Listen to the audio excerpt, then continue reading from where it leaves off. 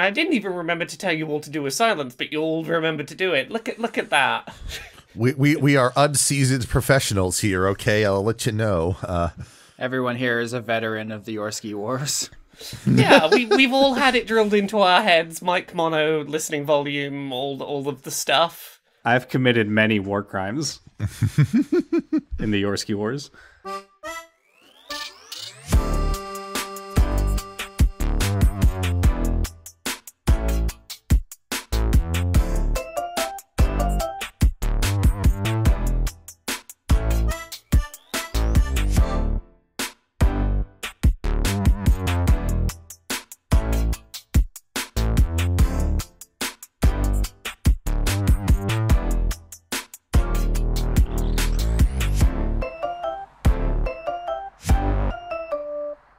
So yeah, welcome everyone to some Dice Funk that isn't being narrated by Austin Yorski. What's going on here then? This is not the stated order of things.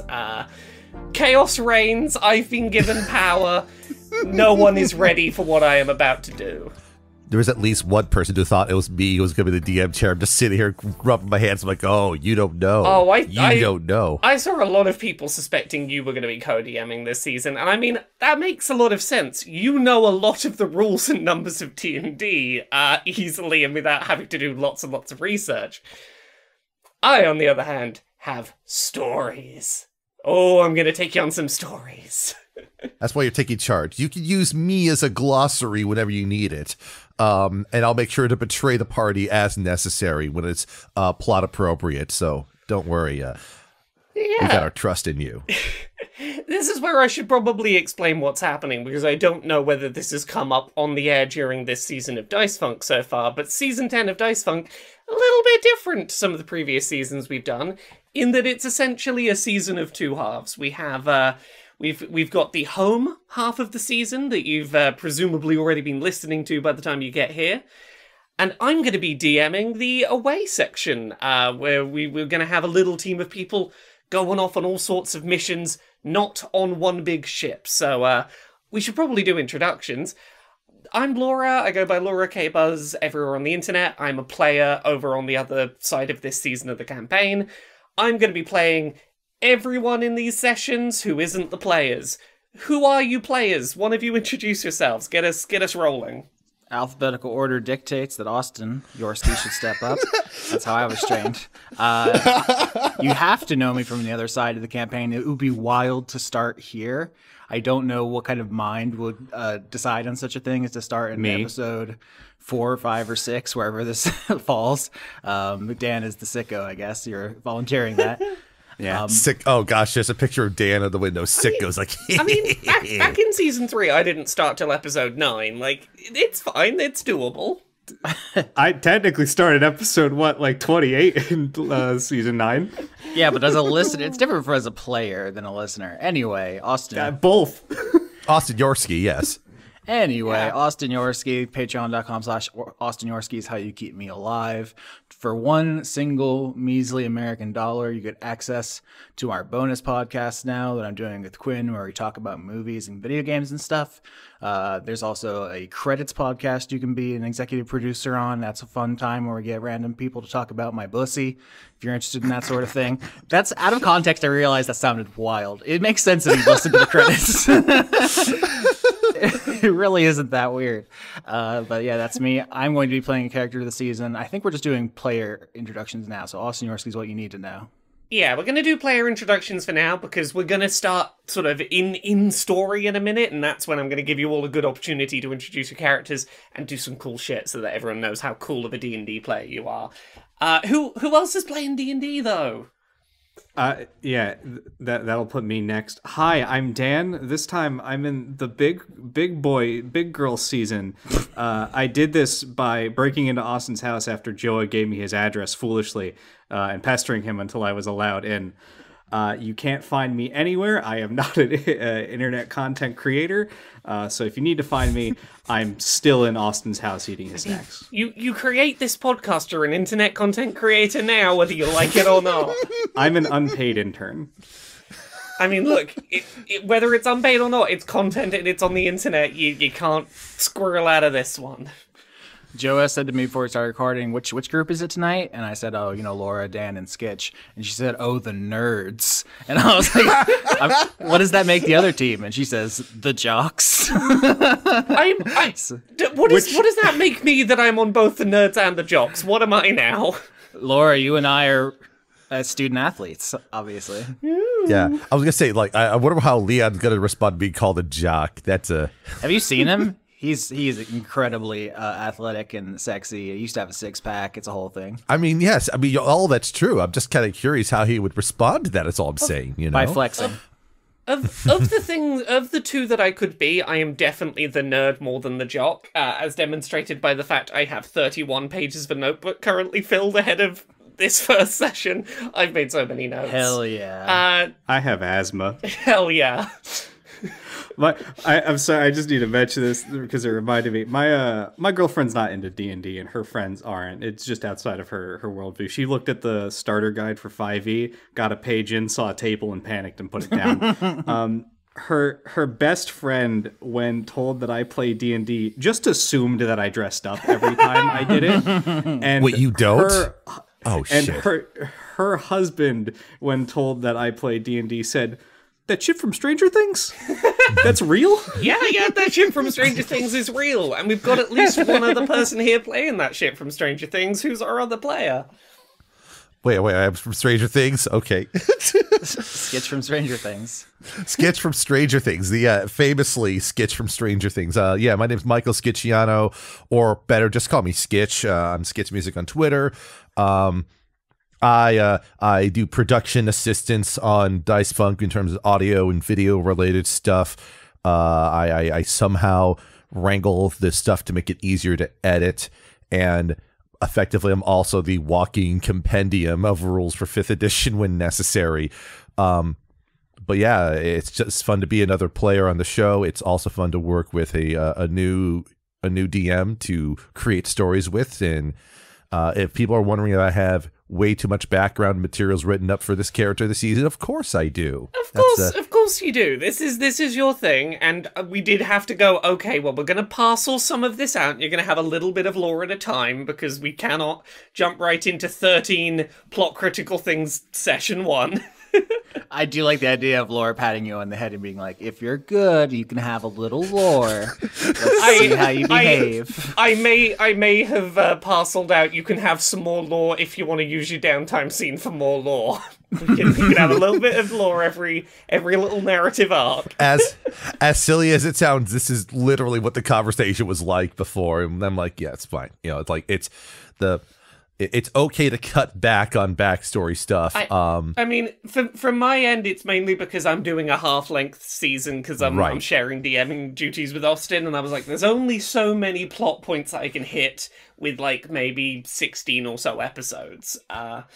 Yeah, we got we got plenty of Google documents for the expanded universe for the fans. We don't need to have it all on air. So exactly. Well, I feel like I should probably start setting the scene as to this other side of the campaign and painting a little bit of a picture of where our characters find themselves in some dramatic action at the start of today's story.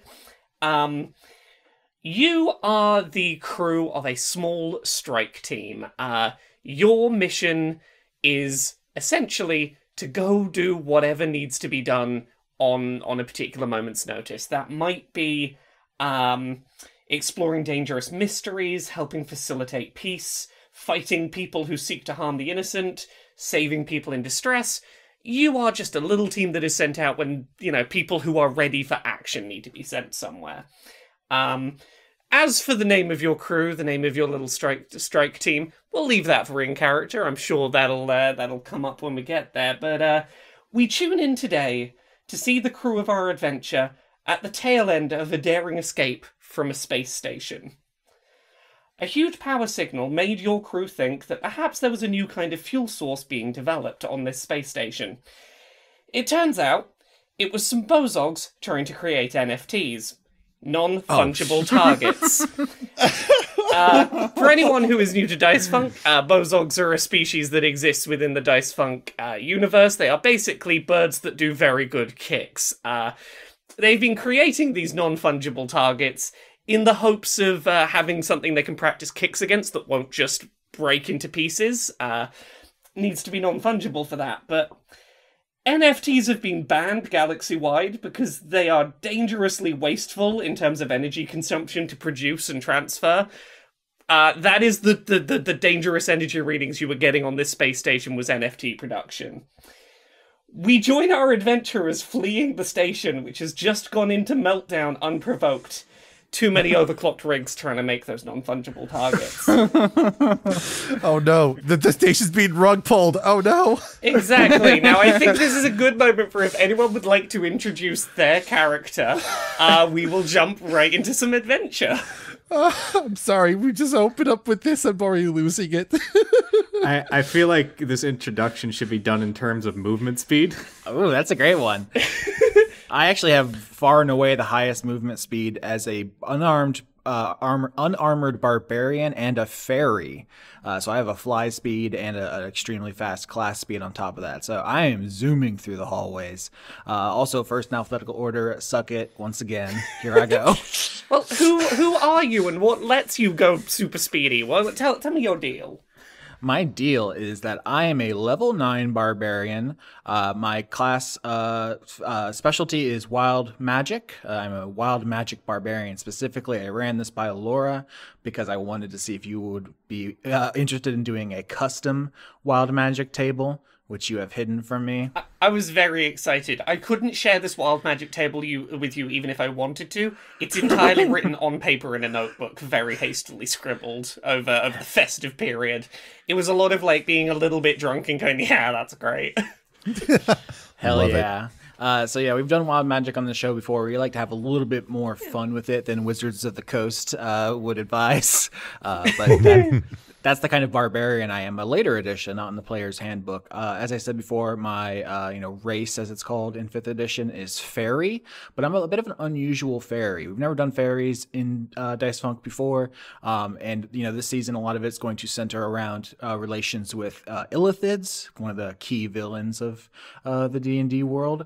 And so I wanted to have at least one player character be a mind flayer. So my character is actually a mind flayer fairy, something that does not exist in canon. Couldn't find any art of it for any of my notes or for Roll20 or anything. I don't think anyone has ever drawn this. I had to go to one of those terrible, never use them, they're terribly unethical. I did go to an AI art generation program to generate an illithid fairy, and I think it did a pretty decent job. Oh, okay, that's what this is. I was like, Laura found something here. It is spooky. It is tentacly it's got and wingy. wings and a lot of tentacles.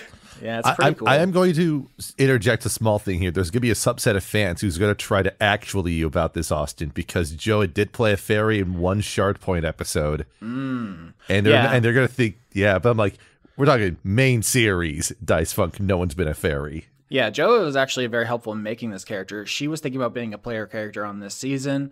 She was, workshopping a robot character, and we were talking about wild magic barbarians, how interesting they could be. And I hit upon this idea through those talks about the thing I thought was interesting here, which is there's a weapon in the player's handbook no one ever uses. It's the lance. The lance has a great reach and does really good damage, but the problem is you can't use it at close range. If you ever run up on somebody with it, they will get up in your grill and then you won't be able to fight because your weapon's so long. And then I realized a way to mitigate this and actually use this weapon no one ever uses would be to have a fly speed and attack from the sky.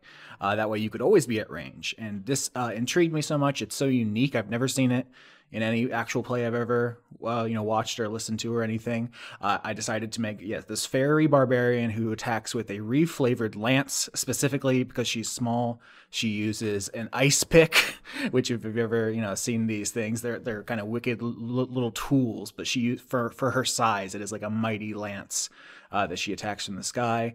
Her backstory is that basically she is the result of a revanchist mind flayer ritual. Basically, they tried to make the ultimate spy by using enlarged reduce to make an enlarged fairy and a reduced tadpole and combine them to have like the super loyal mind flayer fairy. And she did that for a long time. She's an incredible, ninth level spy. But eventually she got disillusioned with mind flayer irredentism, basically trying to spread, traditional mind flayer values. And she defected to the Rezubian and is now part of their strike team, trying to undo the damage she's done.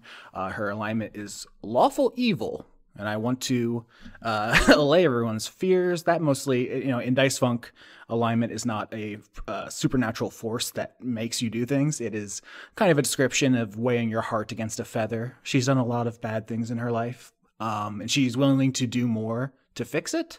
So that's the evil. The lawful is that she is committed to the cause. Exactly.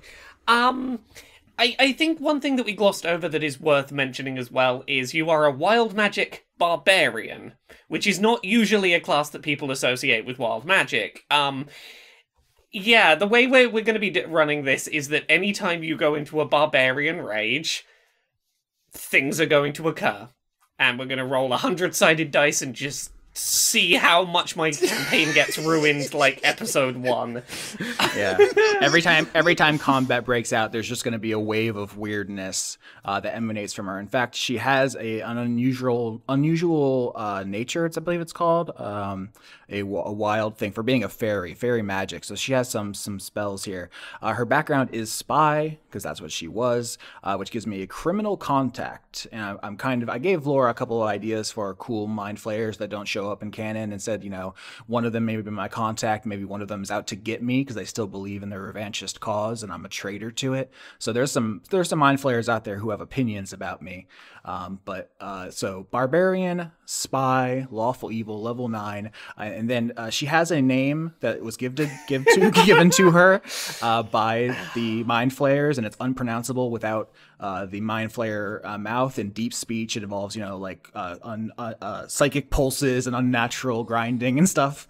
But to fit in with common people who speak common, that is, she scanned Earth. Pop culture for things that were very beloved. She wants to fit in, and she decided that the most likable name would be Wendy McDonald. There was a moment where you suggested this to me, and I don't know whether it was brilliance or exhaustion, but I put up zero resistance. I was like, yep, you're Wendy McDonald. Yep. Cool. Mm-hmm. Yeah, she's trying to be nice and sociable. She's not very good at it. She has dog shit charisma and intelligence and stuff, just because she doesn't really know what it's like to be outside of a kind of spy as part of a hive mind. But she's trying her best. I will say the only other thing that comes to mind as far as this character goes is the speed, as we talked about. I have 40 speed, which is much higher than say like 25 that many base characters get. So I am just simply flying down this hallway, hell for leather, as we in media res into the space station. Yeah, you are a combination of like speedy, tiny, and able to get up in the air, which is all things that are going to be very good for staying alive on a crew of people who have to go on dangerous missions. Who else do we have being chased by a group of angry bozog that blame you for their NFTs overheating? Do we go by speed or alphabet in this case, Dan? I think it's gotta be speed. Oh, okay, fine. All right. So, following Wendy McDonald through the unnaturally twisting hallways of this space station is what appears to be an anthropomorphic Arctic fox. My character's name is. My character is an ardling. Ardling is a species that is being introduced in 1D&D whenever that comes out. I'm using one of the UA versions of it.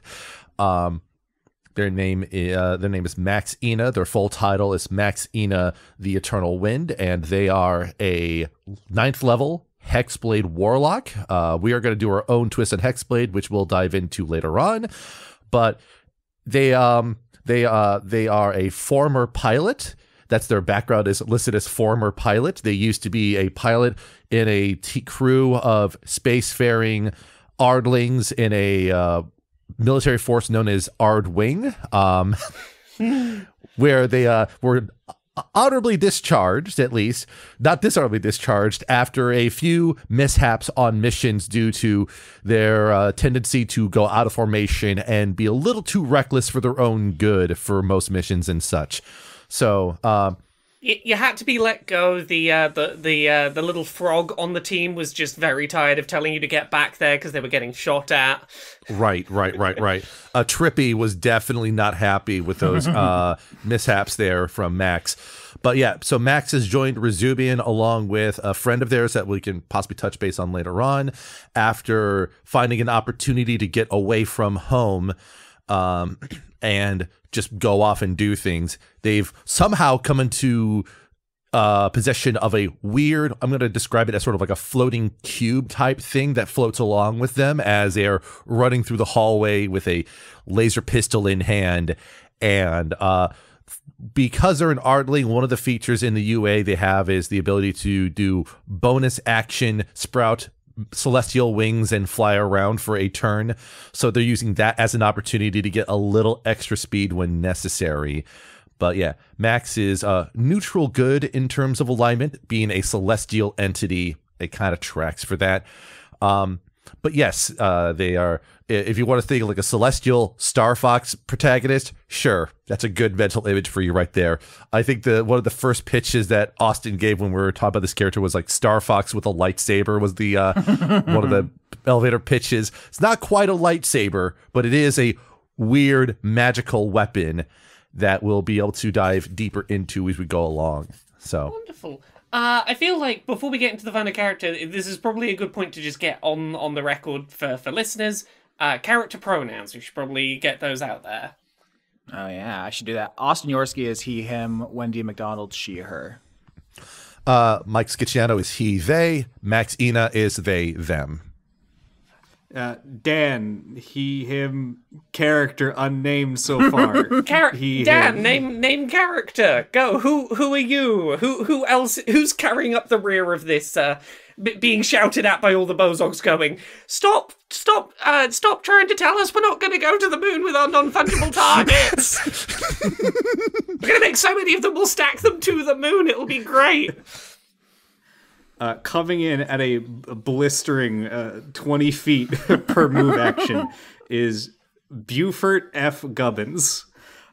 He is a mountain of a man at 7 feet tall and 600 pounds. He is a master maker artificer. And what that means is that large portions of his body have been completely replaced with cybernetic hardware. Easiest way to describe him, if you bolted a bunch of industrial equipment onto a space trucker wearing a Jason Voorhees cyber mask. He is essentially firing a flamethrower over his shoulder to try to keep these bozogs off of him as he's trundling forward, ripping things off the walls to make blockages before him.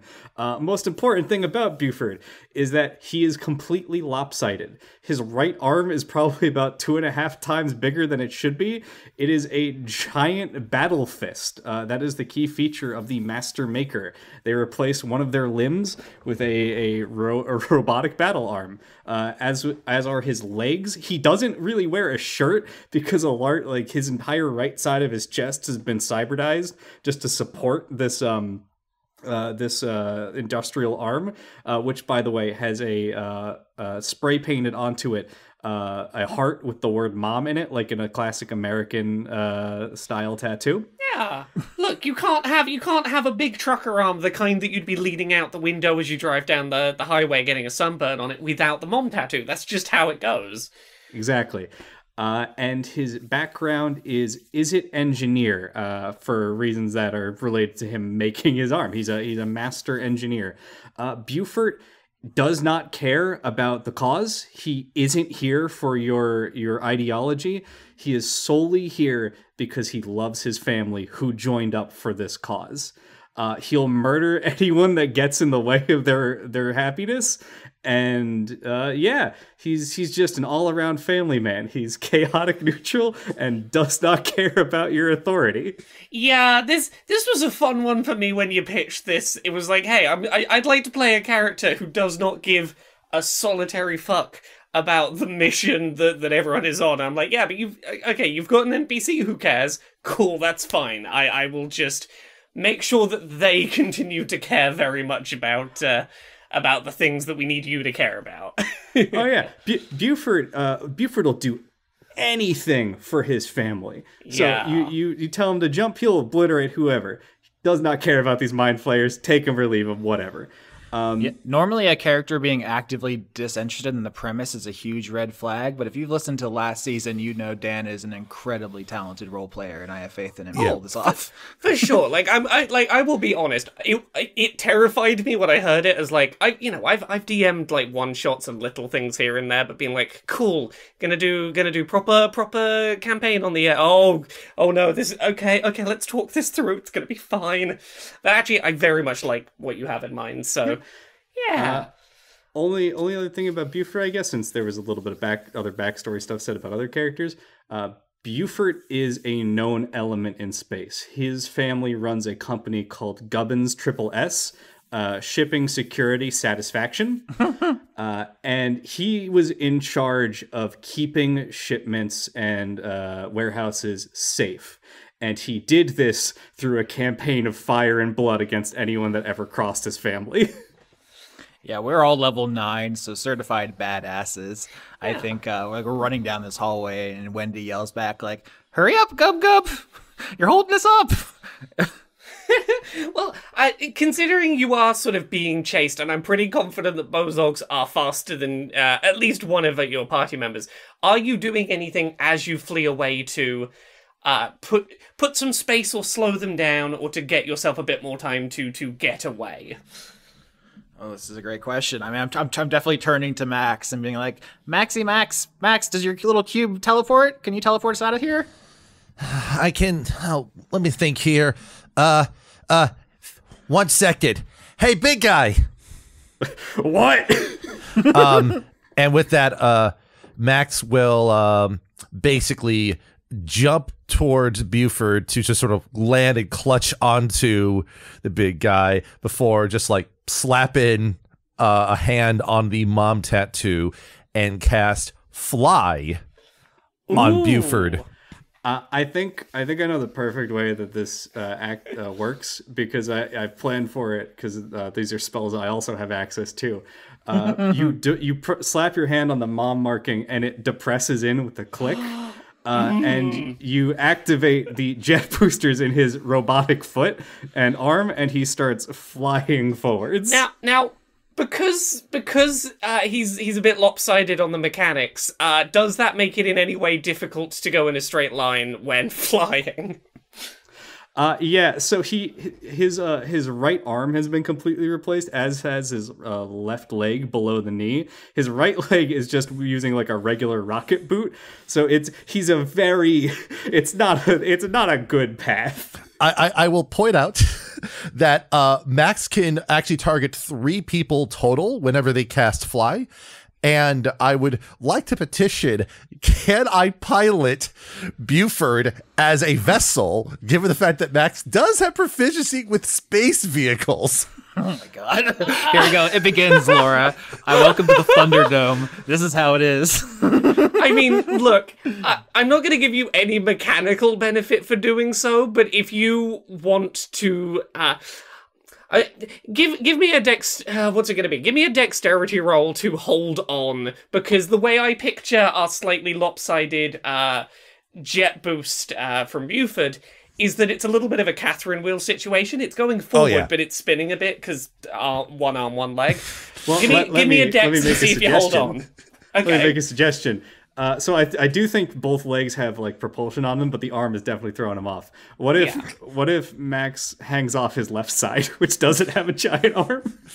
I like to think that you're spinning like a corkscrew as you go, so Max is just sort of like trying to fight centripetal forces. You know what? If you cling on to the left arm, give me a dex roll still, but I'm going to slightly change what I'm looking for on it. So give me that dex roll. That'd be an 18. Oh yeah, no, that's plenty. That's perfect. You have balanced out Beaufort pretty well, and now you are gliding forward at least well enough to like keep the distance from the Bozogs separate. Now, as you sort of continue sprinting down the hallway, trying to get to some way off this ship, There is a series of locked doors in front of you.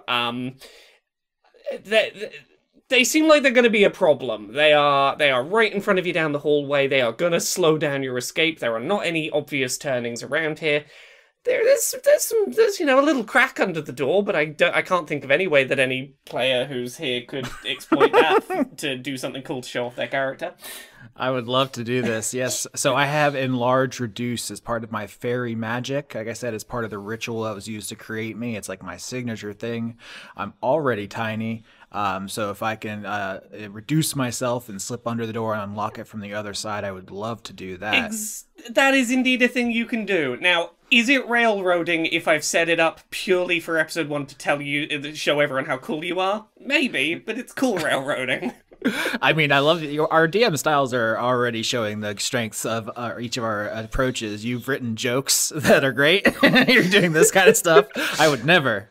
Look, I have plans for you to have a very open-ended series of adventures where you can completely and utterly destroy everything I've planned. But for this first, half hour, I want to show everyone your characters are competent, at least sometimes. Buford and Max just crashed through the wall directly next to the door. Oh my god. You can, if you want to, roll me a d4, see what damage it does you to go through the wall. I'll go through the door. Look, I'm not telling you not to. D4's not that much damage, go on. But I might lose 4 of my 75 hit points. Yeah, what if I need those? Is Beaufort that precious about health, or? No, but Dan is. Dan is. I mean, look. I'm just gonna put this out there. I don't think, listeners, I don't think Dan needs to worry too much about his hit points. His AC is ridiculous, and I'm sure that will come up eventually. It gets worse in a level.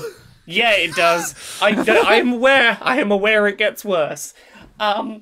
So as you continue sort of winding your way down the corridors, trying to find your way towards the exit of the ship, you come across a section that you came through on your way into this space station. It was a sort of mechanical raised bridge, and during all of the chaos and the commotion, it seems to have broken in the raised position. You can no longer run across this technologically powered mechanical bridge that would have been your way out. I wonder if anyone's got anything they could do about that. Well, now I see the bait here. I must point out, we're all flying right now. I put this here. You can fly over it. Yeah. If you want to fly over it, you are more than welcome, and that is great. Wait, hold on. Here's what I do.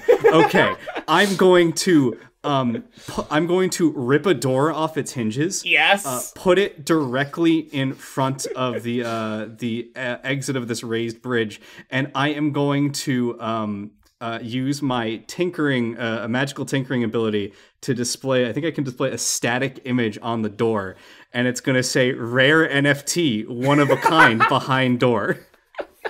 Oh, perfect. Perfect. And then I assume you're all just flying over this entirely. Yes. Wonderful. These bozogs, much like in a Looney Tunes cartoon, they've got wings. They could fly over this gap, but they do want to see about the rare NFT behind the door. Open the door, run through it. Oops, I ran into a wall. That's going to buy you at least a couple more seconds to continue your escape. As you're making your way back across to where you initially boarded the ship, you unfortunately don't see your ship. It may be that your pilot, who sort of brought you in and dropped you off, had to get out of there because, the place is on fire and things are going a little south. There is an escape pod.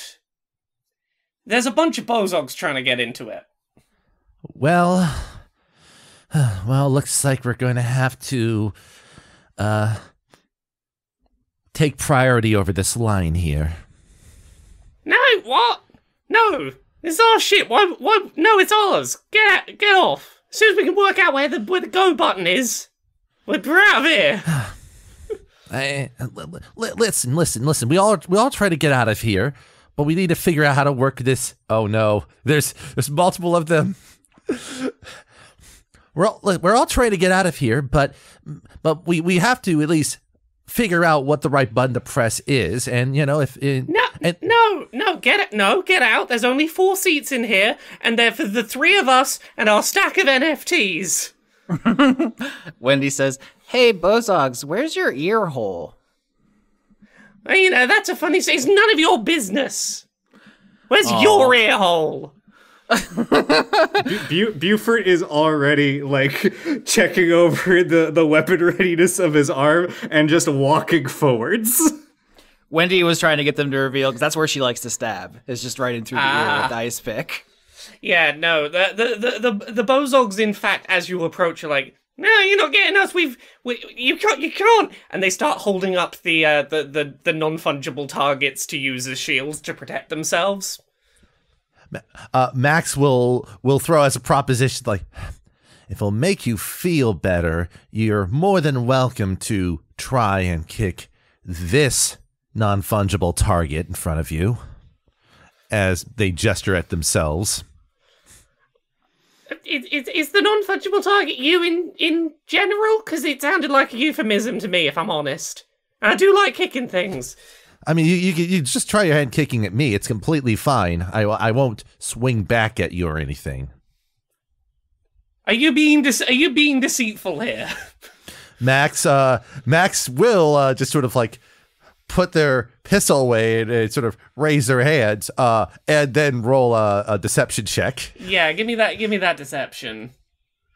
That's only a 12. That's a shame, but look, I think for convincing them that you are not going to fight them if they leave the only escape pod, I think you're going to need more than that. They're like, no. Well, I mean, they believe NFTs aren't a scam, so how good can they be at seeing through lies? I mean, look, as long as the lies are not, they're pretty good in normal, regular life. It's just when it comes to the non-fungible targets that they kind of get their blinders on a little bit. Wendy says, "Well, I tried to do ears. It's faster, but I guess we're doing nose tonight." And hits the rage. Cool. Everyone roll me initiative. And also, Austin, roll me a D100. All right, D100 coming up. And this is a sweet... Oh, I didn't mean to do that. It's a sweet, succulent 90. Okay. Let's get everyone's initiative numbers. Yeah. I got a 2. I rolled a 9. And what's Wendy's initiative? I actually get advantage on that, so 18. Okay, sorry, I need 1 second. I like to believe the only reason Beaufort hadn't punched that Bozog's head in was because he was 30 feet away and it did not come around to his turret yet again.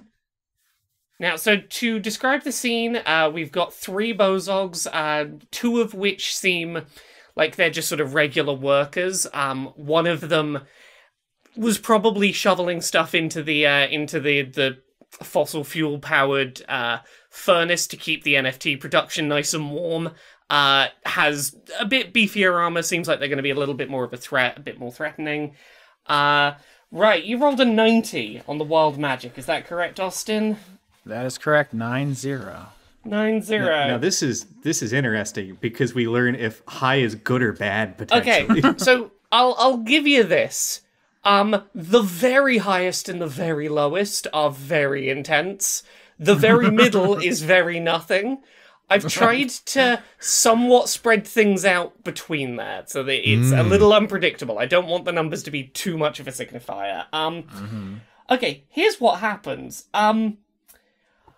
A strong smell of strawberry fills the air, and everything's getting a little tough to see. There's this very thick, cloudy, grey fog starting to fill up the room. It's filling up the escape pod. It's starting to billow out into the corridor that you're all in. You're all blinded by there's no other way to put it. It's strawberry vape fog. Oh gosh. Oh jeez. For the next round, you are all blinded, getting disadvantage on attempts to hit. Buford shakes his head disapprovingly, saying, Vape, that shit'll kill you. And then he takes a drag off of a cigar. So all of Wendy's items are like reflavored small things. So like I said, her lance is an ice pick, her crowbar is a screwdriver, her javelins are nails, etc. So I think as this, strawberry vape begins filling this, escape pod bay, she unsheathes her ice pick and says, "Welcome to my Ichigo style attack." And she does reckless attack, which gives me advantage, which is going to cancel out the blindness disadvantage. I'm going to do both of my strikes here. Who are you targeting? One of the regulars, or the sort of slightly armored up one? For psychological purposes, I'm going to burn down the smallest people first, see if we can get a kind of panicked fleeing going on. Let's see, that's a 9 and a 9! A 9 and a 9, that's not going to hit their AC. That's I like that Wendy's immediate thought was to attack the weak to cause a panic. Beaufort is thinking the same thing, but he wanted to kill the strong one to cause a panic. I'll say this, at the very least, you can save face a little bit, because they didn't see you whiff the attack because of all of the vape cloud. Yeah, I just fly into the cloud and just start viciously stabbing the first soft target, which I guess is one of the NFTs. And I impale it repeatedly over and over and over. I'm like going into a kind of, fucking frenzy here. And then I can kind of see through the cloud I've done nothing. It's very embarrassing. Okay, well, the Bozogs are going to take their turn to attack. The armored Bozog is going to attempt to take a swing at you, because you're the first person who's come in to try and start fighting here. Let's roll. 23 with disadvantage. Big hit. It's a big hit. So that is going to do some damage to Wendy. That's gonna do. She has a surprising amount of hit points because barbarian get a lot of those, but she has a low AC of 14. She's unarmored, unshielded. She's just going in there. Oh, that is as much damage as it could have been. 15 damage as just a blind kick in the strawberry vape fog comes through and meets its target. Nani? I just kicked full force in my strawberry fog. And to note, that's bludgeoning damage, right? That is bludgeoning damage, yes. Okay. Yeah, I have resistance to bludgeoning while in my range. Ah, perfect. Yes. So 7. Now the other two Bozogs, I think, are going to stumble out and find targets at random, because they cannot see where they're going or where the things they need to fight are. So I'm gonna roll. Can I roll a D2? I know that's a flip a coin. Will roll 20 let me do that? Yep. D2 is a valid. Yep. Okay. One of them is going to attack each. The first one's going to go for Max. With. What are these rolls on my side? A 21 to hit Max with disadvantage. All right. Well, I get hit, but my main question to you is. Yeah. Is Max able to see the target kicking them? I think Max can see the foot. Vape fog is not so dense that, like, once a kick is connected with you, you can't see it. I could do the most unnecessary response to this. Oh, no, do it. Respond unnecessarily. Go on. All right, so I'm going to point out something for later thing here. I'll take the damage first. 11 damage. Can I get a dexterity saving throw? 7. I doubt that's going to be high enough, yeah. Yeah, so one of the spells that Max has access to, but we don't quite know where it came from, is Hellish Rebuke. As a reaction to taking damage, a target has to make a dexterity saving throw against 17. Because they failed, they take the full brunt of it, which is 6d10 fire damage. Well. Or That'd be, wow, not a great roll, but that's a 27 damage. Yeah, you have done some pretty substantial damage to that Bozog. That Bozog is not having a good day. It is now hopping around on one foot. It's got a blister coming up real quick, and it's not going to be fun of a day now. Yeah, but it as a reflexive thing, like a blazing counterattack just kind of erupts as Max is hit, and they just sort of shake their head up. It's like, well, hopefully that wasn't too much of a hot foot there for you. And the other one's going to attack Beaufort. Now see, this is more what I was expecting with disadvantage. That is a 6 that is a botch to try and hit Beaufort. The one and only character here who I think we needed a roll of like 20 plus with disadvantage to have a chance at. Correct. I have 22 AC. Yeah, you do.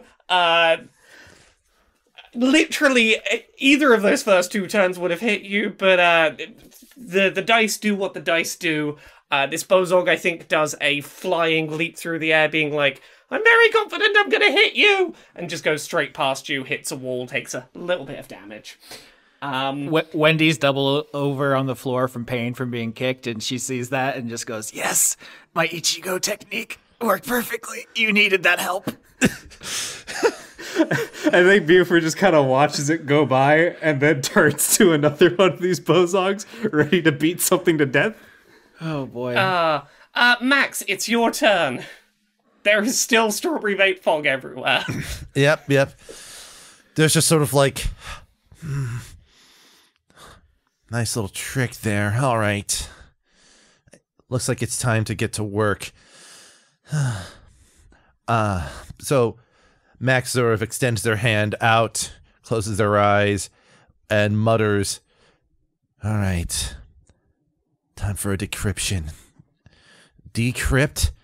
Evan, come forth. And I probably should have thrown a reverb on that or something, but when they do that, the cube that's been following them around basically glows for a moment, shifts, and transplants into their hand as a morning star, while at the same time a white headband sort of somehow materializes across their head, and like a little brooch of a milk thistle shows up on their jacket before Max turns and tries to swing at the nearest Bozog blindly in an attempt to get a hit in.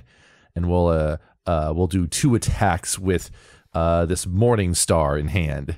Are you going for the one that hit you, I'm guessing? Yes, that's it. The first attack is a 16. A 16 will hit. So that'll be for 8 piercing damage. And then the second one with disadvantage is an 11. Actually, no, that second attack is a botch.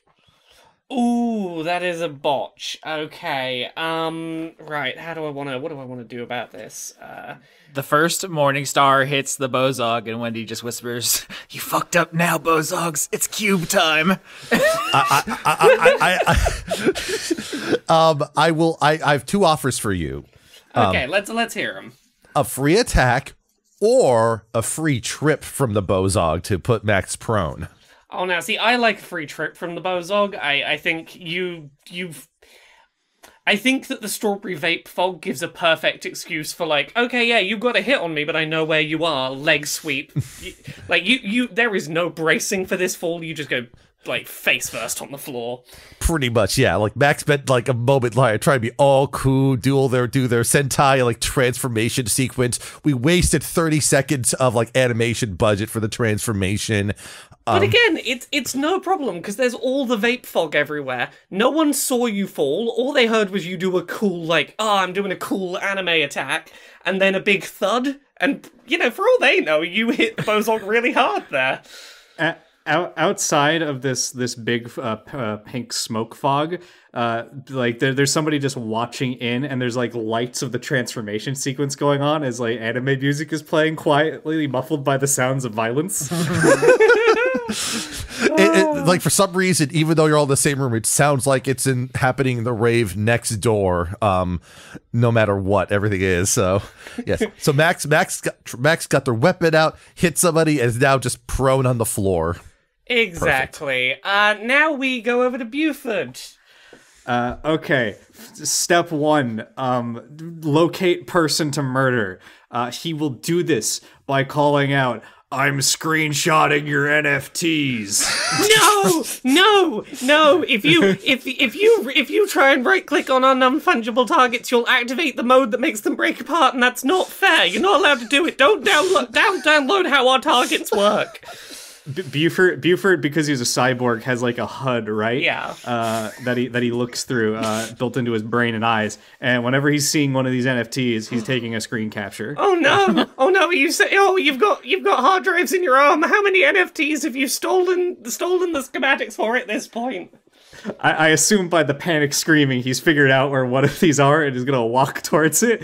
And then, confused by Max's extended transformation sequence, does a go gadget fist, and then punches at the Bozog.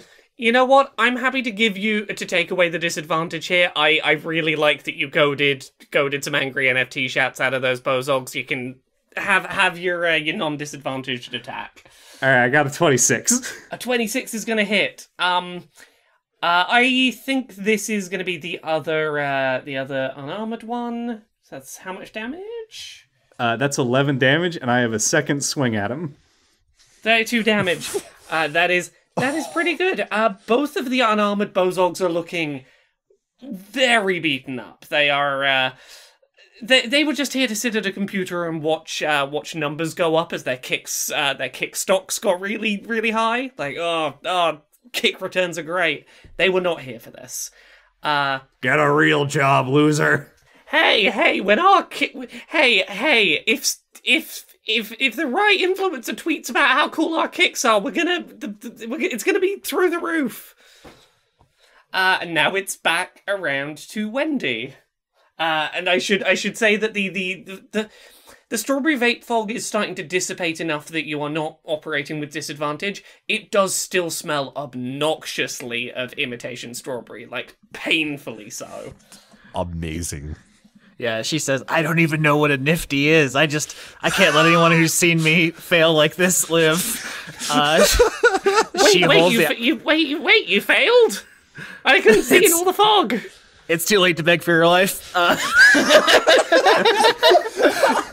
She holds the ice pick out ahead of her and just tries to fly straight up their nose. 20 and 25 with reckless attacks. Yep, 20 and 25 are both gonna hit. All right. Give me some damage. Who are you attacking? You attacking the armored one again? The one who kicked me, so I don't take. Yeah, that was the armored one. All right. Right, these are all my attacks in one. 25. 25? Yep, that's some decent damage you done right there. Certainly not to be sniffed at. That Bozog, not super happy about this, and screams at you, "I also can't let someone who's embarrassed me live. No one can know that my NFT kicking didn't amount to much. These were meant to make me the best kicker around. Your parents must be very disappointed." I drew a gorilla on this NFT. That sounds stupid. It doesn't make any sense to me. It's a special rare one. You wouldn't understand. I don't. It's on a board. It's in a club with other apes. 19 to hit. To hit Wendy back, absolutely. Yeah, hits. yeah. So let's get a good damage roll. Where are we looking at the? Yeah. All right, half because I'm in a rage. So yeah, she has a 9 in intelligence. She's not like completely stupid, but she doesn't know what anybody's talking about is, and she's just like, okay, this sounds dumb. I'm just gonna kill you now. We will live on forever in our unique targets that we made. Next, Bozog is going to go for Max. That's gonna be with advantage. With advantage, yes, because you're prone. That's right. 20 to hit. Absolutely. Yep, and let's Roll some damage. Just stomping on Max. 5 damage. Not a particularly hefty hit, but it's a kick nonetheless. And then the last one is going to go for Beaufort. 19 to hit is not going to hit. Nope. Yep, you're real hard to kick. Dan is going for the strategy I used when I was a player in Season 1, where I had such sky-high AC I didn't get hit till the final boss fight. Oh no, don't worry. The reasoning I've come into this season with is there's only so many times an enemy is going to try and kick the unkickable before going, why am I trying to kick you? And that's there's only so many times that a person's going to try kicking something that will not move. Unfortunately, I also do mondo damage. Yeah, so you do. Anytime they're wasting on me is time that I'm breaking their legs. What? They need their legs. They need their legs for kicking NFTs. Don't worry, I've been looking at them bad rolls. I know what saving throws can get past that. Not that I could have used that knowledge, but I know. Mm-hmm. Look, give him a waist-high fence, and it's going to take him 10 minutes to climb over it. Is that it? I just have to have, like, some poisonous fog and a low wall. A fucking set of wooden stairs would take this man out because they couldn't support his weight. Right, so we come around in the order to Max. All right, Max is going to invoke, as a bonus action, the Hexblade Curse feature. I'm calling it, we're going to touch on some names later on, but basically Hexblade Curse on the Bozog that's been stomping on him. Then Max will get up. Now that they have like an aiming reticle hovering over the Bozog, they will attempt 2 more attacks against them, this time without disadvantage. First attack is a 14. Let me check. Where am I? 14's gonna hit. All right. The second attack is a 29, which is a crit in this case because of the Hexblade curse, which makes me crit on a 19 or 20. Yep. Give me that ridiculous damage roll. Let's see how much you absolutely obliterate this Bozog. All right, so that's going to be a 3d8 plus, that is 3d8 plus 20 damage there. That's 36 damage on that attack there. Describe to me how you defeat this Bozog. The Morningstar glimmers in an unusual manner, and a projection of a milk thistle hovers out over the Bozog that's been downed, only to burst into petals, leaving behind the spectral projection of what looks to be a flump wielding a Morningstar, just like what Max is wielding. Now, are you gonna tell people what this flump is called, or are we? I mean, we've talked about this before. Other people can hear the specter when it talks, so I think it can just introduce itself and just effectively what you have is this flump creature shows up, wheels its Morningstar around. It's like, okay, you buckos, it's time for you to face the wrath of me, Evangelion. Oh my god. Skitch, I've never hated you more than I do right now. I've been holding this on for weeks away from you, Austin. Austin, I'm not going to lie, like 90% of the reason that I let Skitch have that one first was because I was excited about that fucking pun. Yeah, so so this is a projection of when Max was referencing Evan, they're referencing this particular entity, Evan, last name Jellian, the Flump, with a Morningstar and a headband. Beaufort kind of looks around and is like, when I kill people, it's a lot more simple. I don't know what's happening here. As the Bozog that you knocked out is losing consciousness, it's going to shout, I should have sold these targets last week, but I've been left holding the bag. For the audience, flumps are basically sapient jellyfish creatures. Yes. They're like big, noodly, squishy jelly fellas. So they feed off vibes.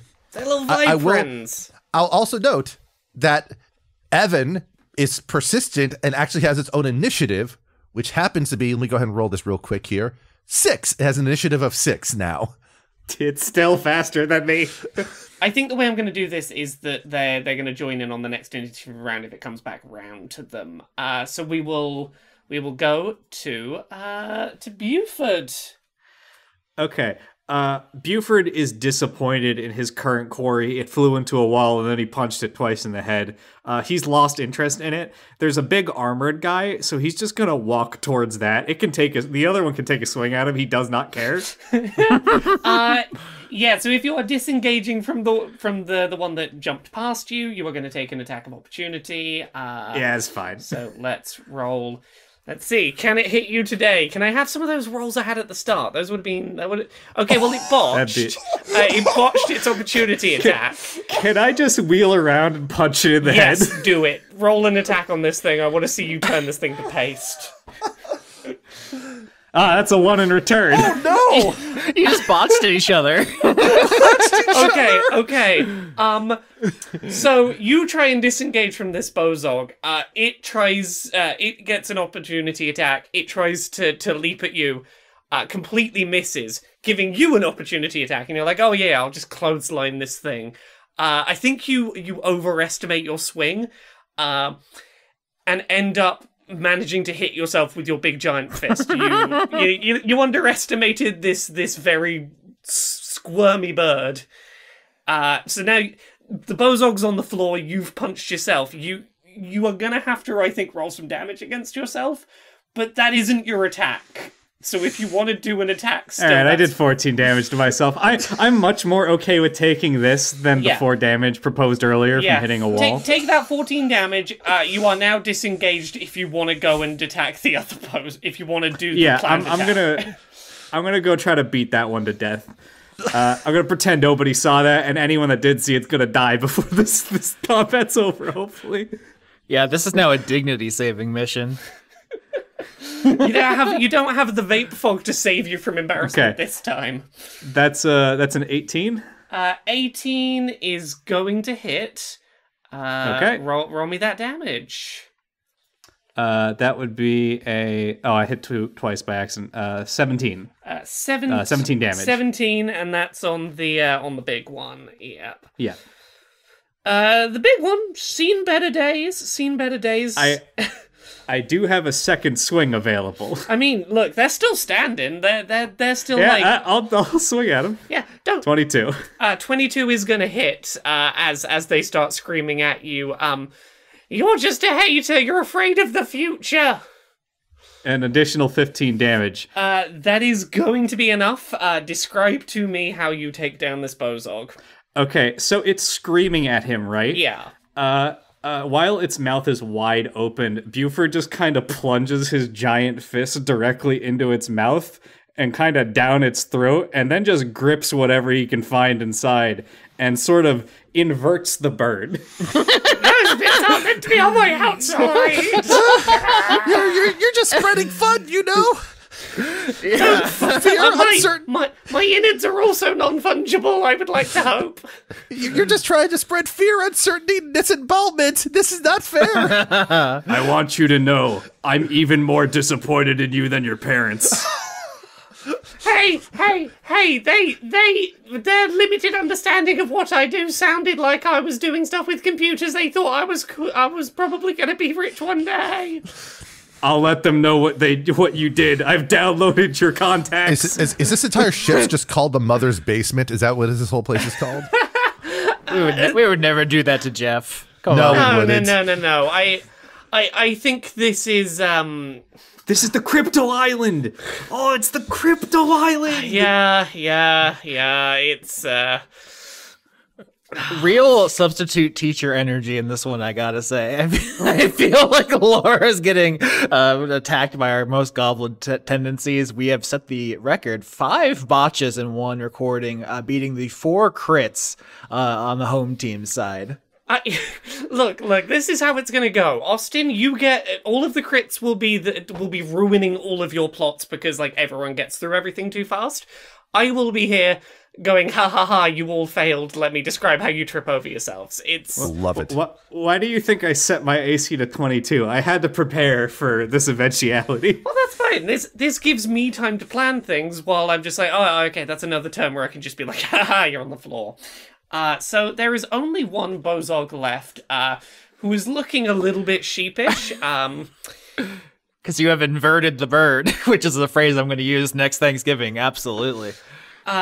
I think this remaining Bozog is going to turn around and go, you know, maybe I could remove.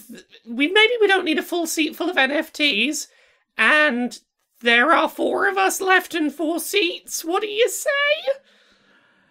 I will turn to Evan Jellian, the spectral flump, and say, Mr. Gel, is it true that these things are valuable? These nifties? I don't know anything about this. I mean, it seems awfully mean of us to leave someone behind if we've got the sea. I mean, I don't know much about these things, but like, I reckon we could squeeze them all in, probably. I think they seem appreciative. The vibes would be tasty. Now, this is an important question I must pose. Max is a normal-sized person. Wendy is quite small. Beaufort is extremely oversized. How does this work vis-a-vis seats taken? The way I picture this is that Beaufort is taking up 2 seats. Max is taking up a regular seat. I think that Wendy, there is room to nestle in somewhere and still have essentially a full seat empty. Assuming that Wendy is not going to be like, no, that's my seat. Get out. Yeah, I think Wendy has a moment here. You know, she has blood slicking her ice pick. She's, been trained to do some dark stuff, and she wants to kill the Bozog on some level and eat his brains. She struggles with her illithid hunger. But hearing from, the flump spirit that there's enough room for everyone, after a moment of hesitation, she says, Mr. Gel says you can live. Get in the pod. Get in the pod or I'm going to eat your brain. You have 5 seconds. Get in the pod. Oh, thank you. I'm coming. Thank you. I'm in. Thank you. Before we exit this place, can Beaufort try to get into the hard drive of this this hard drive of this space station server and just delete everything? Now, see, I'm more than happy for you to do that. I do need to work out what kind of role it's going to be to download as many NFTs as you can in very quick succession. I'm not downloading them. I am clicking the root directory and doing shift delete. Okay. Give me 1 second. I mean, to me, Web3 is kind of a religion, I'd argue it's magic, thus it's arcana. I was going to argue investigation because you've got to find where the root directory is. Perfect. I've got a 9 in that. I'm arguing sleight of hand because I'm assuming that the keyboard is not sized for Beaufort's hands. I got a 16. Yeah, that is enough for you to wipe the station's entire hard drive of schematics for these non-fungible targets. They no longer have the blueprints they would need to manufacture more of these. You have destroyed the non-fungible target industry for decades to come. I need it to be known. He did not do this out of the goodness of his heart. He thought it'd be funny. You got rid of the white papers. Oh no. As we all make our way to the escape pod, I want to do a role play thing here. Not really anything mechanical. I want to roll a Constitution saving throw to try to see if I can avoid scooping up some of the brains of the inverted bird that Beaufort did. I love it. Because she 100%. Yeah, she's struggling. It's I have this caffeine addiction, and it makes this all very relatable to me. Oh, that's a 20. That's a 20. Hell yeah! She pushes it away. She thinks about manga or something instead to distract herself. As I'll just kind of note on the side while you're looking things up. I'm assuming that we've done enough missions that this is not the first time that the others have seen a projection happening like this with Evan. But yeah, I think that this is a regular enough occurrence that the crew are not necessarily surprised to see it happen. I think it's going to be up to you how much or how little you've told the group about it, but we can have that conversation in character in a minute. Austin, my only question for you: are you all right with me imposing those roles on you throughout this season? Absolutely. It's actually her wonderful. It's her flaw on her character sheet. Struggles with hunger for brains in the absence of her elder brain. So traditionally, illithid colonies have an elder brain, which is kind of the center of a hive mind where they're all connected. And she has been disconnected from her creator's elder brain. So there's a loss, there's a loneliness she's kind of feeling, and she's fighting against. It's one of those things that I'm aware of about your character, and I have some plans for certain, but it's one of those, like, I like the idea of there being a mechanical thing that we can sort of regularly throw around. It is good to know, good to have in the back pocket. Has anyone else got anything else they want to do before the escape shuttle starts making its way off of the station? Buford's cleaning his arm to get all the bird guts off of it, and he's looking at it, and he gets like real close to it for a moment, and he pulls a tooth out of his arm, and he's looking at it, and he goes, "This is a human tooth. How long has that been there?" That's great. Are you growing replacements or something? He's just like looking at it and turning it over, like, what? When's the last time I punched a human? This is some real Crimes of the Future shit. I love it. So your escape shuttle is leaving the station. You manage to get away as this thing starts to have more and more explosions going on. It's not looking in a great state, and a couple of minutes after this all goes down, you do see your ship returning, presumably having had to do the equivalent of, I'll just drive around the block and come back in a minute when you're ready to be picked up. And as it sort of pulls up and opens up for you to dock, you are greeted by the pilot who is currently shepherding you back to the big main ship. Skitch, do you want to describe Cammy? Yes. Yeah, Cammy is also, she is also a fox ardling, but she's a Cape fox as opposed to Max's Arctic fox.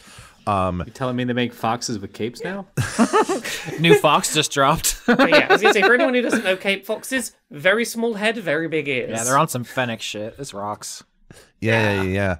So, but Cammy, for small backstory point before we go into Cammy and Max were basically next door neighbors and childhood friends. Frequently when Max needed to just get away from home, they would just hide over at Cammy's place for a bit. That was the type of the friendship that they kind of had. And when Max had an opportunity to join Rezubian, Cammy joined along. Her main role in the whole thing is that she is she can, pilot as necessary, but she's also a bit of an engineer herself with a specialization in in weapons, effectively personal weapons. And, she has a different approach and tactic than, let's say, Beaufort does when it comes to engineering. But she's the one who, for example, designed Max's laser pistol that has not been shot yet. The way I picture this is that Cammy piloting this ship is not necessarily normal in any sense. This is not usually to be expected, but I think that as she pulls up, she's gonna go, sorry, I'm sorry I'm late. Previous pilot got called back, and I had a new cruise control chip that I really wanted to test out. And when I realized it was time for you guys to get picked up, I begged and I pleaded, and they let me take the thing. I didn't tell them I was using experimental tech to get it here, but it got here. It got here at a very steady, reasonable pace. I hope you're all okay. There's a lot of explosions. Are you all good? Everyone that matters is okay. Plus we have someone that's joining us, it looks like. Oh, we're taking them with us onto the new ship? I mean, it's either that or leave him out here to be stranded. I mean, if you'd like to know how to make very, very strong shields, I think the only one left alive that knows how to make them. I can make you NFTs. Wendy is wiping the blood off her ice pick on the Bozog's beautiful feathers.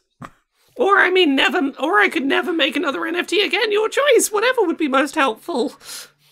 I think we're supposed to take prisoners back to the captain. This isn't really for us. We're kind of grunts here. Okay, well that seems probably better than leaving me in the pod alone. I don't know how long I'll be drifting. All my friends are dead. It seems more humane anyway, so yeah. We really do be like that sometimes. We really should have had more than one escape pod that seats 4 people for an entire space station. We were a little too busy designing the NFTs to think about safety procedures. Your engineering is frankly awful. That was depressing. I mean, we were very, very well engineered on the NFTs. Yeah, and I deleted all of them. So how good could you What? be? Even the ones that are knockoff pocket creatures. Absolutely. Oh no! Oh no, not the pocket guys. Not the pocket fellas. Not the pocket I'm dudes. just kidding. I left them there. I lied. I am very confused. Cammy's gonna turn around and go. So I'm gonna set this thing heading back. If we're all good.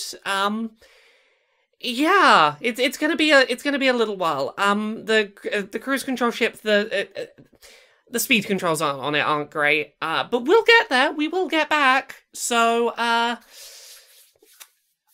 hope you brought a game or something to do until we get back. Well, I mean, Cammy, it's better safe than never, right? So.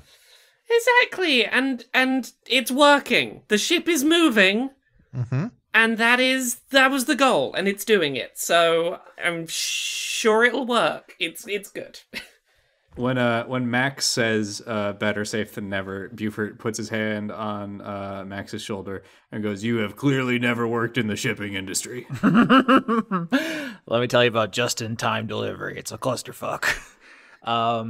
Wendy actually has proficiency in games. That's one of the things I took as my part of my spy stuff. I took spy tools or thieves tools, but I also took gaming sets. Are there any popular games here in illithid space that she would be into? I left a blank space. I was like, we could default to some of the games we've talked about in the show before. It could be a new one. I left this open because I wanted to give space for if anyone had any thoughts in character as to games that might be popular in amongst this whole thing. So if anyone's got any ideas for space games, now I have 2 suggestions. Number 1, I fully believe that Beaufort has downloaded the equivalent of Magic Arena into his head to play during meetings he doesn't care about. In like a minimized window in his HUD that he's just flicking through with his eyes to play the cards. 2, I'm gonna have to suggest knockoff 40K because I'm a monster. Yeah, we've had a lot of Magic / Yu-Gi-Oh over the years, so I'm more interested in definitely the 40K style thing where she's like, trying to use. It would be a psychic game, right? Because if it's popular with illithids, the psionic denizens of the space, it would be like you get to paint your models in your mind. I feel like war games would be very popular with psionic creatures because I feel like there would be some degree of no, I totally know what you're about to do. I can see like 7 or 8 moves ahead of you. Well, with illithids being like, hey, I'm moving my pawns and slaves around the board to kill people for me, absolutely, they'd love that. Yeah, it has unprecedented depth because your mind is so complex, right? You can like read your opponent's moves and stuff. I'm really liking this. I think when Cammy, the pilot, says it's going to be a while, maybe you can play a game, Wendy just flutters over to Beaufort and just like lands on your big arm and just says like best of 3 and closes her eyes and tries to psionically connect with you. Doesn't even ask. I think this is the only case where Beaufort is okay with this. In any other scenario, he doesn't like people like going into his head for a variety of reasons. But to play a game to occupy his time, he'll do that, no problem. Wendy doesn't have the best boundaries, especially psionically. She's like, oh, I'm a spy. Everyone's thoughts are mine. My job is to get the thoughts, and it's not really up to you. But she only really is interested in playing the game with you. So she's like, oh, there's could be other stuff in here, but she doesn't care. So she connects. I have proficiency, so I would roll with that. I assume a raw d20 on your turn. I was gonna say raw d20. You've got proficiency. All right. 8, not great. Ooh. All right. Now, here's a fun thing about Dan's setup, by the way. I can't see my hands right now because I've got a big box made out of cardboard, pantyhose, and foam in front of me to hold my microphone. So I'm trying to type roll 1d20 without seeing my hands. I got a 16. You wonderful. Talk to me through how you managed to beat someone who was literally in your brain seeing your moves. Okay, so I think the way this works is that Beaufort, despite his looks, is actually extremely smart, and he's very tactical, and he is used to putting up a lot of like subterfuge, essentially, with what he's thinking and what he's doing.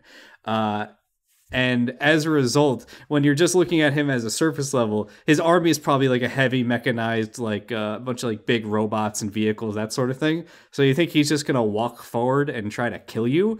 But instead, there's a lot of like throwing out bait with like repair mechanics to try to get you to expose your high damage targets that he then counters with like pincers to really crush you early on.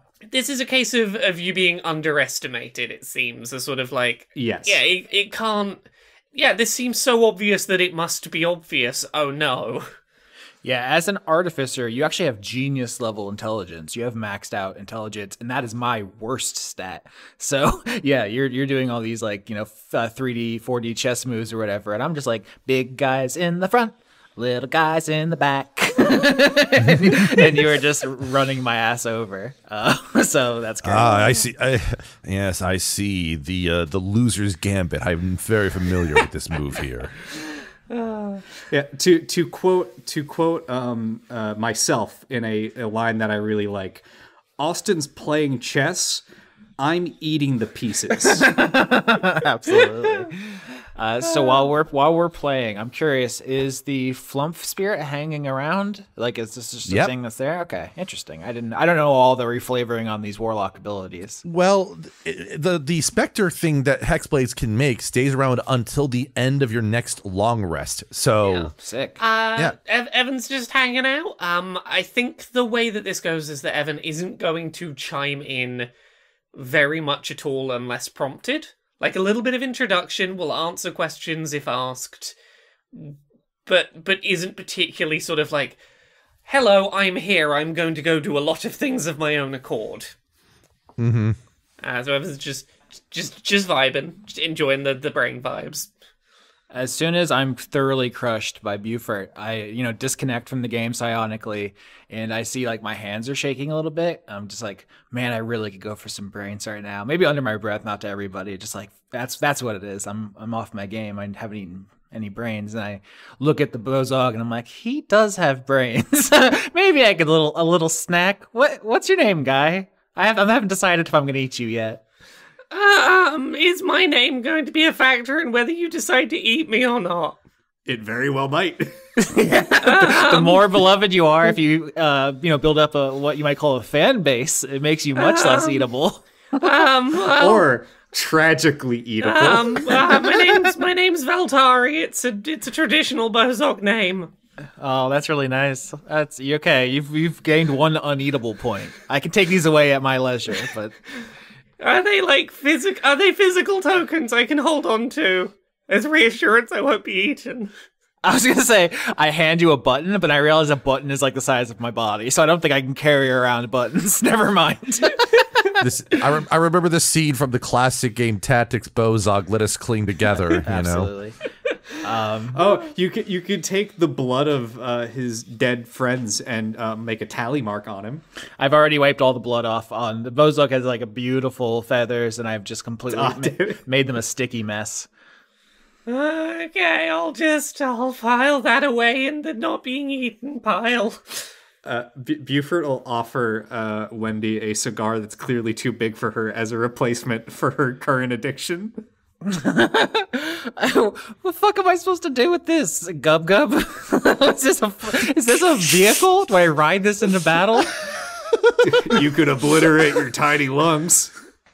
I think I have kind of a gill situation going on. My anatomy is crazy, dog. I replaced most of mine, so I don't really know what you're dealing with right now. Hell yeah, high five. I think that's a bad idea for you. The world's tiniest high five, no survivors. As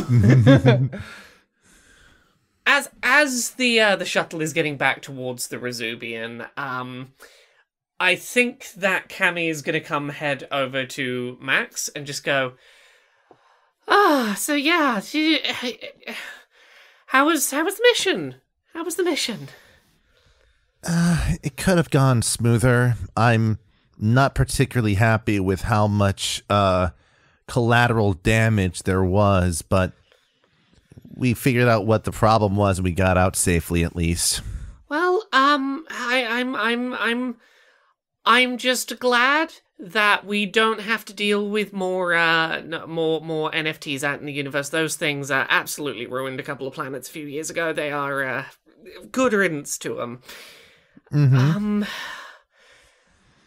I'm glad you're okay. I'm glad you're okay. Well, I'm glad to see you on the way back. You know, it's just, the other pilot's fine, but I invented so many things you were gone. Sorry, I know I interrupted you. I'm sorry. I invented so many things while you were gone. I made so many things. Ooh, all right. I made. Okay, this is maybe the best one. I made a thing that will it warms up the butter to just the right temperature for perfect spreading, but also not so runny that it's going to lose its consistency. But like it's perfect for spreading. It's just like a little warming tray, but it only warms up just long enough to spread the butter, and then it re-chills the butter. Oh, it re-chills it. Oh, nice. Yeah, I don't know if that's like necessarily healthy and safe. I don't know if you're meant to let butter get a little bit soft and then re-chill it. I don't know if that's good for it, but it worked. Well, maybe we should, I don't know, have tea time or something with some scones and give it a whirl, you know? Yeah, I mean, we should probably do it before I've re-warmed and then re-chilled the butter too many times in case that's not a safe thing to do. But we'll get you in on we'll get you in while the butter's still good. And as this is being said, I think the, do you want your little shuttle that you sort of take to and from the Rezubian to have a name? Your, smaller strike ship, as it were. I think it's important that it has a name. I think the question is, what kind of ship is it? Because in Spelljammer, D&D's space setting, all of the ships are shaped like and named after animals. There's famously like the night spider, the dolphin, the nautiloid is the most famous one. So I'm definitely thinking Mexican mole worm. Oh no, sorry, Mexican mole lizard. That's a great one. I mean, the naked mole rat could be a ship. I mean, there's like what are the levels of like sort of squid-esque or crustacean-y creatures you could have? You've got like you could have the squid, the prawn. Mm-hmm. I'm running out of them already. The axolotl, I guess. That's incredible. I'm already running up and getting very far away from squids. Yeah, I mean, the canon ones that we mentioned on our side is there's an octopus, a squid, and a nautiloid in there. We could definitely have some other ones. I'm definitely thinking if we're keeping it crustacean, that the arthropods of some kind. I do like shrimp. The thing about shrimp that people forget is they have a hidden blade in their head they can deploy. Mm-hmm. As someone who used to hand live shrimp to tourists in Florida as a job, I have been stabbed by many a shrimp.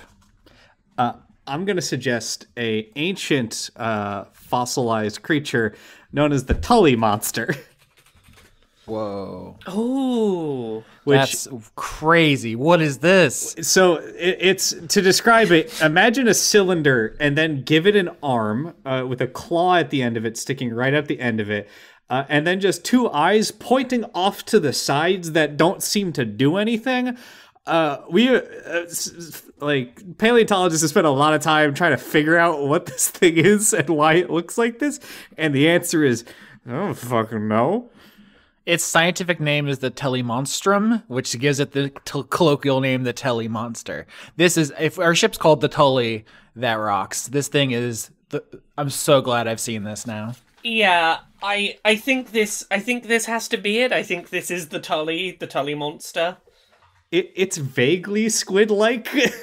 It looks like, I love it's like a school bus basically, but with a really long like neck attached to it. Yeah, the recreation on the Wikipedia page describes it as a lamprey-like creature, but it does have like a grabby arm as a face, which is like the docking claw that the ship can have, or like a salvage claw. I mean, this is functionally perfect, and it's the right vibe of in the middle of the weird abyss of nothingness you would stumble upon this thing. It even, in the pictures I'm looking at, it even looks like it has little porthole windows down the side of it. That was yeah, exactly. It's like a little bus with little porthole windows in the side for tourism and transport, you know?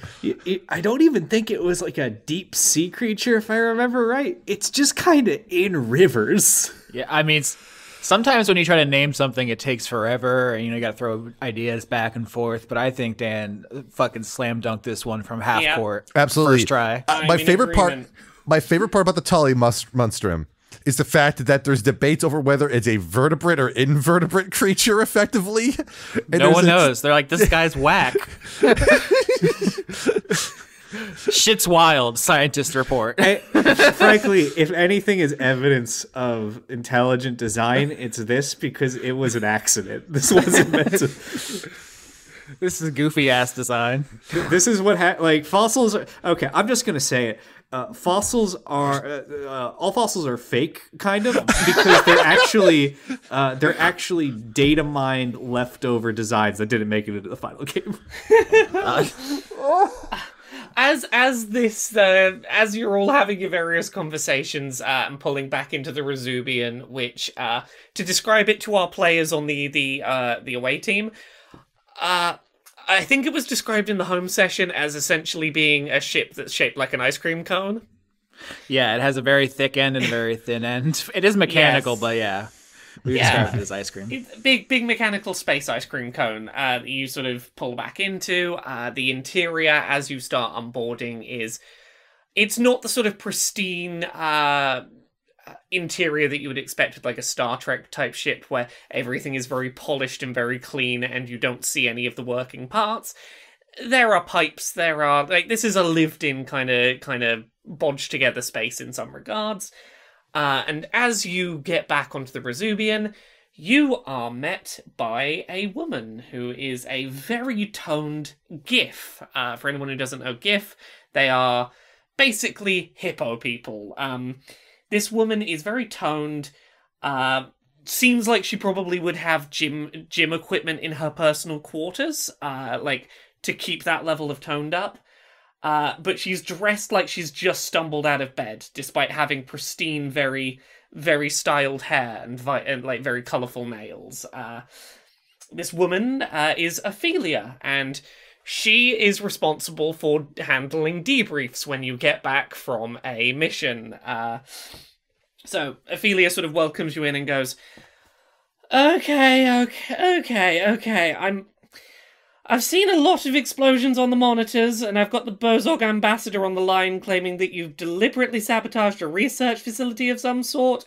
Look, I've spoken to him a lot. I know that he's probably exaggerating, but I need to get you into the conference room so that we can hear your side of events, and I can sort the paperwork and get all of this sorted. So, come on, what happened? Why is the ship blown up? What did you do? Listen, Fifi, these guys started it, and if the ambassador is going to give us a hard time, maybe there weren't any survivors. You know what I'm saying? Looking at Veltari, maybe there were, maybe they weren't. Let's see what their attitude is like. There were survivors. There were. I'm here. It's hard to say for sure. No one knows really. The jury's out, and people are still trying to. I'm alive. I'm here. There's a not eat me token. Oh god, this is really not reassuring me. You've taken a prisoner. Have you taken a prisoner? Technically, we saved someone. Yes, we there was only one escape pod, and there was an empty seat, so Veltari joined us. Wait, there was only one escape pod. There was a very large battle. Are you sure there was only one escape pod? That's according to Veltari.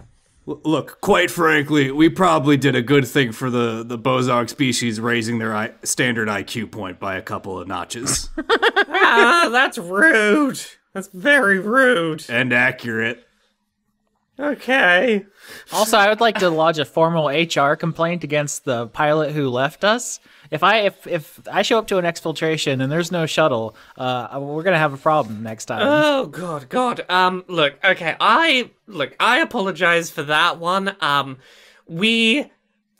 Someone got vented out the airlock, and look, the magical seal is only going to keep them breathing out there for so long, and all the other ships were already off doing missions, and as much as I wanted to have your ship, ready to pick you up the second it was needed, I wasn't going to go and tell Barry's family that he suffocated in the airlock because you wanted your ship to, not have to do a round trip.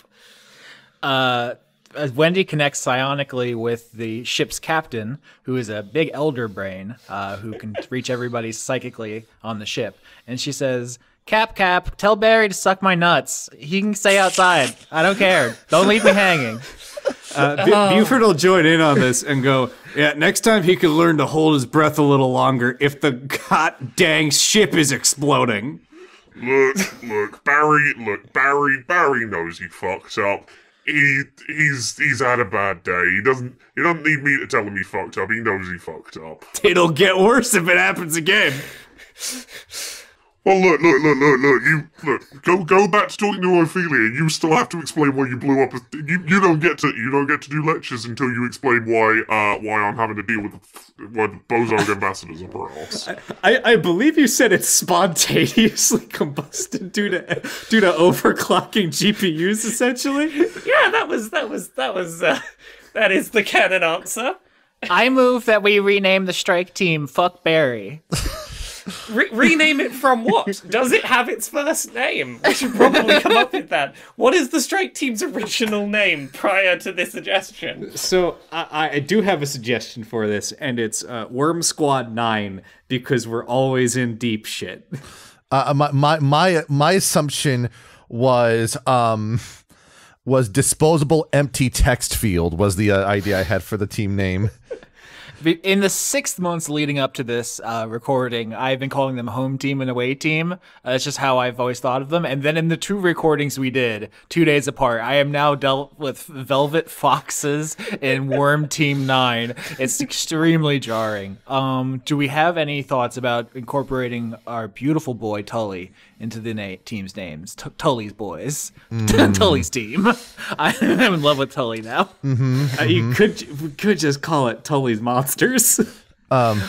I'm trying to think so I'm also Tully Vision something there. It's kind of rings well, but can we get matching tattoos of the Tully monster? I'm as much as I love Worm Team 9 and I was real sold on it, I think that Tully's Monsters is adorable. For a very vicious, violent team. Worm Team 9 sprang out of Dan's head like Athena from the brow of Zeus, the same way Velvet Foxes did to Leon. There's no backstory. That wasn't a conversation. So that's a gem, a perfect, beautiful gem. But now we're Fuck Barry. That's the point. We just give it up the name Tully's Monsters for Fuck Barry. But I think Buford's I literally just finished spray painting this on my arm. What are we doing here? Okay, look.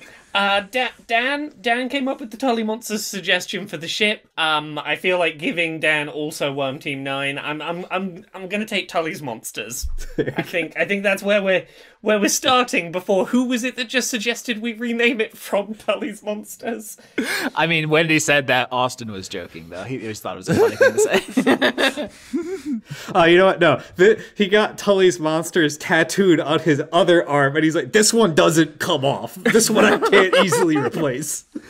Wait, so you have the thing for your mom on the arm that could be replaced, but Tully's Monsters you actually got tattooed on your organic arm. Look, this probably is getting cut off sometime in the next, 10 levels. I think that the captain, before hanging up the mental intercom, just goes, No, we're not renaming the team to fuck Barry. Again, Barry already knows what he did. He will not be trying to catch, like, a quick, quiet nap during his off time in the airlock in future. I love you, Cap. Love you too. You're all great. Keep up the good work. She finds the presence of an elder brain extremely comforting. That's like an inappropriate thing to say to your boss, but it just came out. But here's the thing. I think that the captain, the captain gets it, and probably extends the sentiment to the rest of the team to not be seen playing favorites. But yeah. Beaufort's last and only bosses were his parents, and I think he's extremely uncomfortable by a giant brain saying that it loves him. Max will raise a finger and just sort of pause it.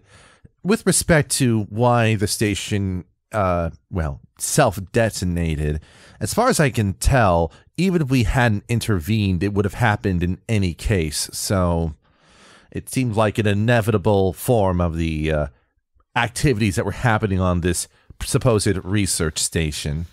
Okay, fine. Look, if what you've been telling me about this is all good, I really hope at least one of you thought to, right-click save some schematics for those non-fungible targets so that we have some evidence that this happened. That would really help my paperwork trail. I right-click saved this guy, Wendy says, poking him with the ice pick. Or Veltari, she, her, I assume. That's a female character we named it after. I think Veltari is she, they. All right. Yeah. Veltari's gonna chime up and go, I'll write something. I'll write like a declaration to the ambassador. If you get me something in writing that says this one won't eat me. Okay, we're the good guys. We would never eat you. I'm so confused. Ophelia chimes in just, okay, stop winding the thing up. Right. Go tell someone down at the reception desk what your name is and that you are the latest person to just be grabbed during a mission. We'll, find you some quarters somewhere, and tomorrow someone will, fill out some paperwork and find out what you can either... You're not stuck here, you can leave if you want, but if you want to hang out here, we'll, find a job for you or something. You can sleep in the airlock tonight. No! I've been telling Bill Webb we need a prison. Why is there no prison on this ship? Look, the airlock makes a fantastic prison, but we don't need it today. We've got business to get to. I'm sorry to get talking work so quickly after you've just gotten back from your last mission, but it's not immediate, but I've got another job for you that's leaving in the morning, so I'm gonna give you the basics, and then you can all go get a good night's sleep, I guess, because yeah, it's gonna be a quick turnaround tonight. Wendy raises her hand. Yes. Whose morning is it in? Because we're in space and there's no day and night? Universal Standard Time. We all agreed all across the galaxy to have one time standard. It's just the one time we all set the clocks to. It's not set on anyone's... did you really pay this little attention in, basic astrology? Yep. Do you not know we have a standard? We have a time standard. And I don't respect it. UST, Universal Space Time. All right, sounds canon, she says, looking at a security camera like she's in the office.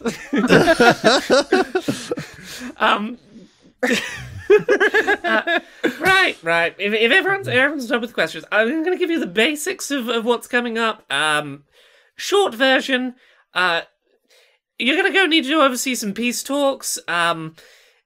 We've got some talks going on between the illithids and some of the non-illithid species.